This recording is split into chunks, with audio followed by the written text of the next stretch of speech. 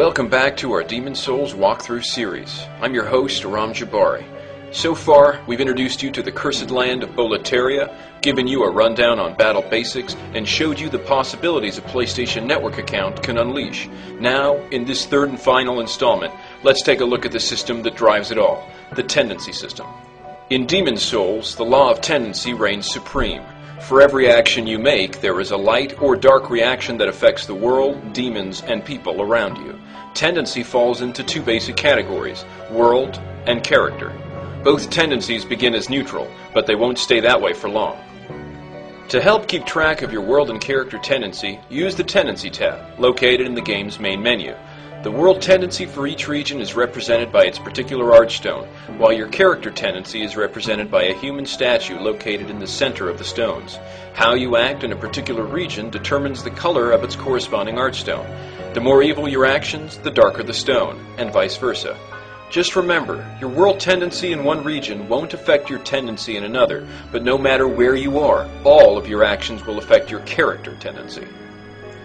World tendency is responsible for altering your current region, depending on your goodwill or evil intentions. In a region with light world tendency, demons are easier to defeat, and your character will have his or her full possible health points available, but the items demons drop won't be as plentiful. In a region with dark world tendency, demons have greater strength, and you will have less than your full potential health points, but you'll be rewarded with more souls per kill and a better item drop rate. Each of these dark or light characteristics varies depending on how light or dark you've made the region. There are two basic ways to shift world tendency. Follow the light by doing good deeds, like ridding Boletaria of its most evil demons, and your world tendency in that particular region will shift towards white. If you fail to kill the demons in a region and end up losing your body instead, the region will shift towards black.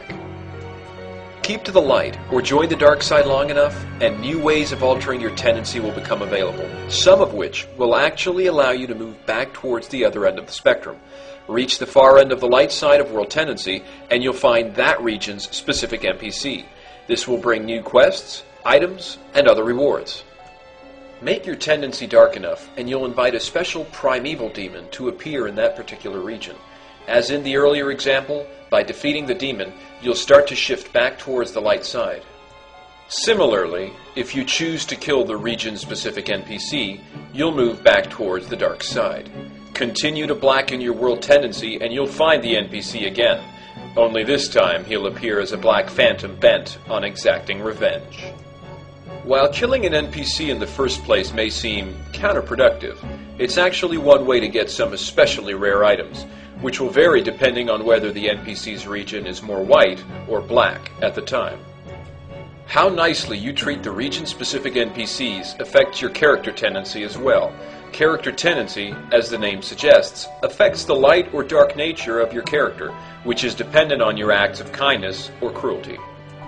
A character with tendency leaning more towards the dark side will have lower HP and lower attack power, while a character with lighter tendency will have more of their maximum HP and attack power available. Besides the NPCs you meet in each region, you can actually kill the NPCs who make their home in the Nexus and those you've met along the way. These actions, as well as invading another player's game and killing them, and any other helpful phantoms they've summoned, will obviously shift your character tendency towards the dark side. Likewise, if you defeat a black phantom or help a blue phantom regain his or her body, you'll gain more light tendency. Make your character tendency extremely white or extremely black, and you'll unlock new quests and items, some of which might produce special effects under certain tendencies. Thank you for watching our Demon Souls video walkthrough series. For more helpful Demon Souls hints, visit the game's official website at www.demons-souls.com.